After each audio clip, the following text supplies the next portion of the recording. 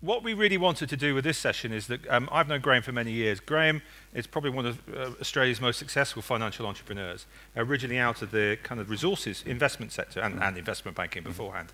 And then set up, how many years, 14 years ago now? Yeah. 14 years ago now. Set up a fabulous successful business in London, London and Channel Islands, called ETF Securities.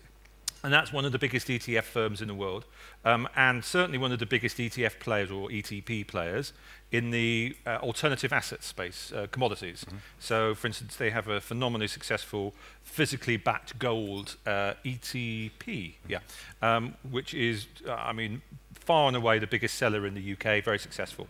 We thought it would be interesting to get Graham's perspective because he's a leading player in the whole ETF space. And the ETF space is the one nearest space that we can think of that has the same disruptive potential. And there are two common characteristics, well, three actually, but two ones we're going to kick off on, which is, first of all, the ETF business, and particularly Graham's business, ETF Securities, and Graham is Australian through and through, although he has lived for many years with us POMs. So he's built a business off alternative assets. That is still the core of what you do.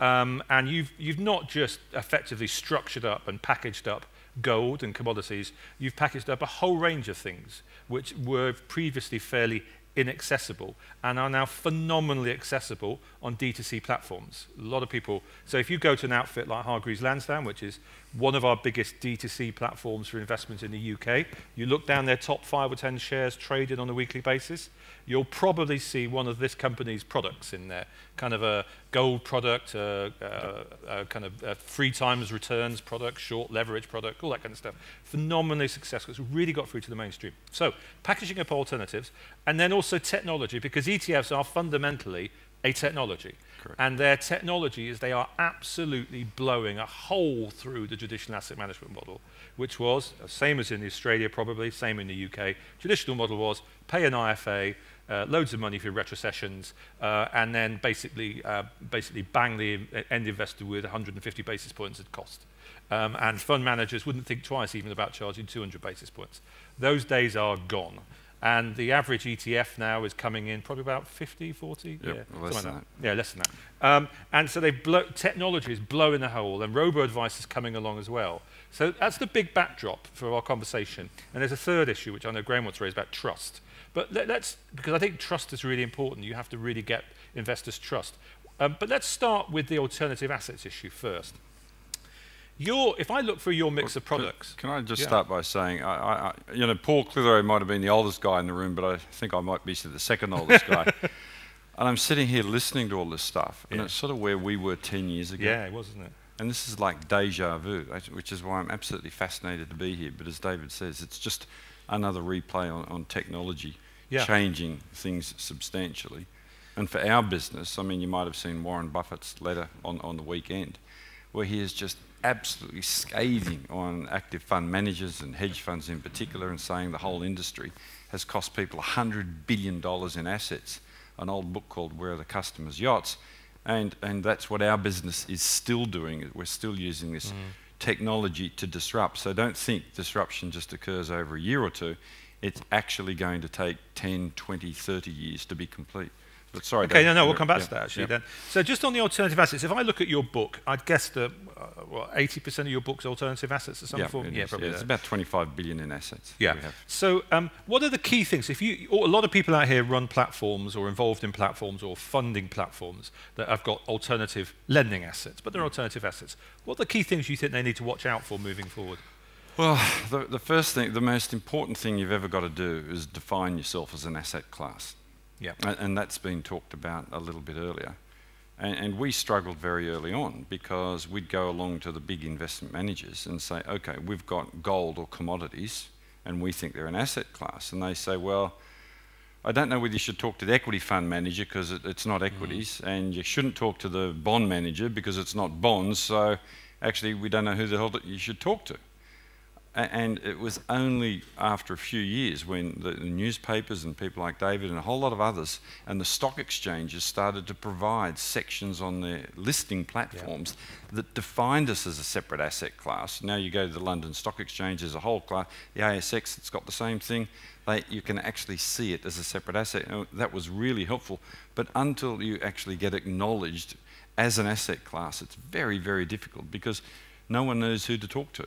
And once defined as an asset class, you've got more credibility. I'm seeing that discussion here today. All day. But I think, you know, is this... Who's the gatekeepers, do you think? I think for this type of business, it may well be the regulators defining it as a separate asset class. Yep. The stock exchanges aren't terribly relevant here. Newspapers, I think I've heard talk about an industry body getting together, but I think it really is helpful if everybody uses the same language and knows where everybody fits in. I mean, I opened the book and I saw all these different companies. I'm thinking, how the hell does the jigsaw fit together? Where do they all sit? So yeah, because like you, I talk a lot to, say, wealth advisors in the UK, and they have a real problem in the UK understanding this asset class. Because you're absolutely right, they don't understand whether or not it's equities. Usually it is, because it's usually structured in an investment trust, which is an equity, so they sort of buy it. But all the expertise should sit in the fixed income side, but the fixed income guys go, this isn't an asset class. So the issue is absolutely one of classification. Are there any other issues to do with alternative assets that you think this industry needs to get its head around? Well, I think it's to where they're pitching. I heard the gentleman earlier today saying they were doing loans to consumers or something, but and they were unprofitable. It's only when they move to the small businesses they become profitable. I think the secret to this industry is untapping institutional money. Yeah. Now, the problem with institutional money, though, it's quite flighty. I mean, it can be patient, though. It's depending how it's structured. That's what I was exactly going to come on to. So ETFs traditionally have been regarded as quite a... I mean, I know Jack Bogle, who's the founder of Vanguard, and everybody thinks of Vanguard as this company that loves ETFs, and actually he hates ETFs. He hates certain aspects. Absolutely. But he loves other aspects. Loves passive funds. And one of the things he doesn't like about ETFs, he thinks the money's a bit flighty. But in your experience, because I know with Go, that's not the case, no, is it? It's not the case at all. I mean, theoretically, we've got a book of 25 billion in assets. Theoretically, the entire book could be liquidated within 48 hours. That's because that's the liquidity we guarantee everybody. But in practice, it isn't, because it's almost like bank accounts. You put your money in there knowing you've got absolute ability to take it out at any time, but most people just leave it there. So, but ours are positive investment strategies. But as long as people have got confidence in your business, you know, they may, you know, asset allocate away and into your various type of investments from time to time. But overall, as long as they've got confidence, you can be sure the money's going to be there longer term. So a classic example is gold. So gold, you were the pioneers in the physical allocated gold, so that you could actually see a piece of paper that's which from a custodian is, and I think I never work out how it works. It says it's stored here. It's and in that the vault, kind of stuff. Yeah, absolutely. Now, when gold prices were going up and down, interesting talking to some of your guys, I thought, you know, flows would be in and out, and it's a competitive market. There are people trying to undercut you all the time. They didn't actually go out, did they? No, they didn't. Why not? Well, because people were taking a long-term view. And I think as long as you can sell people on the idea that they're not wanting to invest just for the short term, yes, give them the liquidity when they need it, but approach it with the view that it's a longer-term investment. Then that's an interesting balance. So they've got the confidence that they can get liquidity whenever they need it, but it's almost a case of give them the liquidity and they won't actually use it.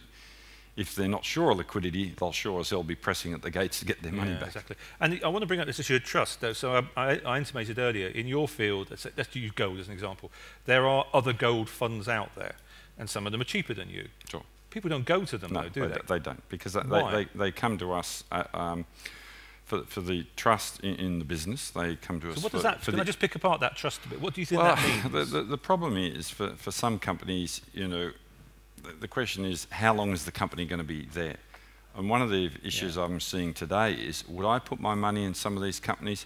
Well, the first thing I'd want to know is, can I get my money back? I mean, as I understand it, so many of the businesses here at the moment are still losing money. So if I go online and suddenly one day the website's down and the company's disappeared, what the hell do I do? So one of my first questions is, are you profitable, and what's my protection against you guys going broke? Now, our business was slightly different. We used to answer this question all the time. I was about to say, because yeah, I mean, you know, people were investing 100 million ticks at us at a time. But I always said to them, guys, if we go broke, this is how you're going to get your money back. So we were quite open about it. You know, we were lucky to have a business model that we generated working capital as we expanded, which is highly unusual. But therefore, we, you know, weren't particularly looking as though going broke, and we didn't actually particularly, even though we got to unicorn status, we didn't particularly need any VC money to get there at all. We got a very small amount, and in the end, we didn't even need it. So I think one of the problems I'm seeing with the industry here is, can you prove that you can actually give your customers money back on the asset side if you're going broke, or are you going to rely on a continual round of VC funding? Yeah. Are there any other elements of trust in that you think are important? I think trust comes about transparency. It's absolutely critical. In other words, I think Paul mentioned it earlier. If you're paying a rate that's too good to be true, then there's a problem. So I think there's nothing hard about just explaining on your websites and over the phone and however else you do it, what is the business model? How much is it costing you? How much are you paying away? What are you earning, etc.? I mean, for example, our business, anybody can earn out, anybody can calculate on any day of the year exactly how much our revenues are on a daily basis. They can't necessarily know exactly how much our costs are, but they can sort of broadly work it out. So they can work out whether we're profitable or not, and I think that, and why, and they can also work out our profitability against our competitors. It's a very, very open model, and we put all this data out. Our competitors put all this data out because it engenders the trust. So, you know, I'd encourage people who, you know, I think it's going to get to the level of it's not just explaining the pure business model, it's also explaining the overall economics of the business to give people the confidence that these businesses are going to survive. And it's interesting as well, because you along with a couple of other outfits have been very, very open in talking about total cost of ownership. Absolutely. And because everybody in the ETF industry talks about things like TER, total expense ratio, but actually that doesn't capture the full cost of everything. So it's one other thing that people in this industry got to do. They've got to be very open about the total cost of lending, total cost of ownership, and they've got to basically be explicit about every single turn, cost and charge they take. Yeah, we get grilled enormously on every step in the chain, and this is why we're able to deliver product at a price that's sometimes a little bit more expensive than our competitors, because we're not cutting corners, and in our particular industry, it's the bid-offer spread on the stock exchange. It's really important to the cost to many traders. And that sort of confidence in spread can vaporise in a minute if the market makers aren't behind you and you don't have all those relationships. So a lot of it's about relationships. So, you know, anybody can put up a great business model when the world's going well and when they're going well. The question is, what happens when, you know, the shit hits the fan, basically? You know, the GFC comes on. When the GFC hit us, you know, customers loved our experience. They came to us and they liquidated something like $8 billion in 3 days. And we didn't mind it. We said, fine, okay, we're losing assets today, but we're proving that we're supplying the very thing you need, cash in a crisis. So the question is, what is going to happen to your business if something really tough happens? And it's not necessarily to you. I mean, if a lending club happens, then, you know, everybody in the industry is affected who's got similar business models.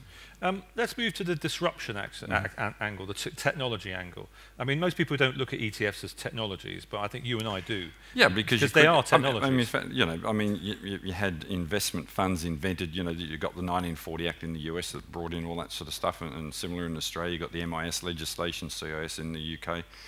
And it's all about, if you would never have unit trusts and managed funds if people had computers 50, 60 years ago, because they would have just done the ETFs because they're a hell of a lot cheaper.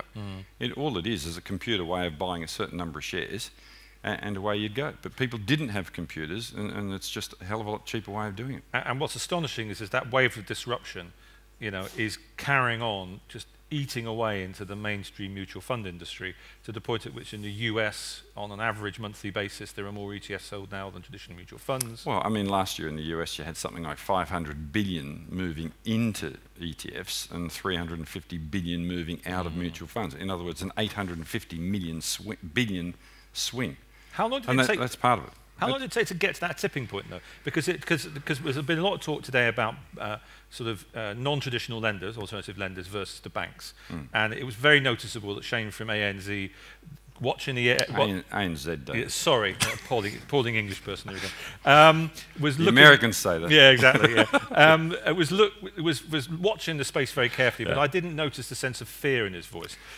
So they really don't think this is going to topple them. And actually, if I'd have talked to the average active fund manager 15 years ago, I think they would not have been terrified by ETFs. No, no. I talk to them now, they're all absolutely terrified of ETFs. They are literally watching it going, this is destroying a model. How long did it take to get to the tipping point where the traditional model basically fell over? And was it really just a point about cost? I think a lot of it's about cost, and I think a lot of it's going to be about cost in banking generally. I mean, let's face it. Some of the biggest hotel groups in the world, sitting there like Hilton and Starwood and people like that, they thought their biggest competitor was each other, and bang, out of the back, they didn't even see them coming. AirBnB, it's the biggest hotel group in the world. They didn't even see it coming. So don't assume you know who your competitor is through this massive disruption. But the Australian banks are sitting there on mortgages. It's absolutely their bread and jam. Yeah. There is no reason why a new generation will say, well, why don't I do my mortgage this way? What else do I ever need out of a bank? But now, some companies, like Shane was talking about these yellow toys, he's talking about like mining companies and getting big caterpillars. That's understandable. But, what else do you need out of a bank apart from a mortgage? Nothing for most people. How long do you think it would take? How long did I think it can happen very quickly when it happens, but it's going to be a change in mindset. So the problem we've got is we're dealing with many wealth managers who are from an older generation who believe active fund management can outperform passive management. Well, read Warren Buffett, he says 99.9% of them can't. So, but we still get people of the older generation that believe they can. The younger kids are coming through. They're starting as graduates. They're getting to the next level. They are soon going to be in the senior positions, and then you're going to have that massive wall that everybody's saying, well, it's never going to happen, and then suddenly, bing, it happens all in a few years' time. And that could well happen in this space. It's a bit like asparagus. It can just be sitting there for a while, and then suddenly, boom. Well, not my asparagus. I can't grow them properly. But in the ETF industry, the first ETFs came out, realistically, mid-90s?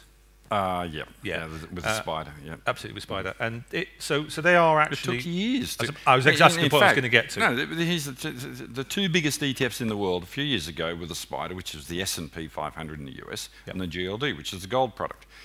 The first product that they came out, the Spider, someone took the idea to the New York Stock Exchange. They said this would never work. This would never work, didn't they? The AMX said, okay, this might work. So they went to one provider at the time, and they said, no, this won't work. And it got rejected by them, and somebody else took it on. So it was taken on the basis, this will never work. And then the GLD, the gold one, that was taken to iShares, and then they said, look, this is the World Gold Council, and they said, oh, this is a terrific idea. iShares said, no, this will never work. State Street took it on only because they were almost paid to do so, and bingo, it just takes off. So here you've got the two leading examples of products that people thought would not work, and they've become the absolute leaders on a global basis within a matter of a few years. But the tipping point for the industry did take about, if I go from the mid-90s... 10, 15 years? Yeah, 10, 15 years. So this industry, certainly in Australia, is only, 2-3 years in. In America, we're now about... the ETF business? No, the alternative finance business. Yeah, So in America, it's about 8 years. So in a sense, if we are going to follow the disruptive model of ETFs, there's still a few years to go. I mean, we're thinking that, broadly speaking, the complete disruption by ETFs of the investment management model, because it should all be about asset allocation rather than stock picking, is probably going to take 30 to 40 years. Oh, really? Okay. And on that technology... To be complete. To be complete. And on that technology piece, what I think is even more specifically interesting for this sector is that in the UK, you've got a very successful robotics and you've also got a cyber security ETF, which literally, I mean, last time I talked to Graham, I think the robotics one, and it is about robots, and automated engineering was 10, 20, 30 million, and now suddenly it's like hundreds of millions. No, a few hundred million now. Absolutely. So you must therefore have a view about technological disruption in the asset management space and the lending space. Do you sense that the banks and the big asset managers are vulnerable, almost speaking with an equity hat on? Do you think that a fintech, for instance, ETF could work? Yes, definitely. Absolutely, without a doubt. Right. But what we've got to do is just make sure there's enough businesses out there, and we need them listed, and there's only a handful that are there at the moment. And they presumably need to be profitable. And yes, exactly. That vital ingredient. Yeah. Okay, so and what about robo advice? As a firm, AltFi, we're looking more at robo advice, not necessarily because we think that the robo advisors themselves, startups, will be all successful, because it's a difficult market. But robo advice is going to, and that's relevant for this industry because there are robo advisors in the peer-to-peer space. Do we think that that's going to absolutely wipe out the traditional advisor model? What's your sense about where robo advice will I don't think it will. I think people are very happy to go online once they're dealing with certain amounts of money, but once they get to much, much larger amounts of money, they'd rather do it in a different way. They may execute some of the stuff online, but actually just the only relationship you've got is with a computer. That does not work once you've got bigger amounts of money.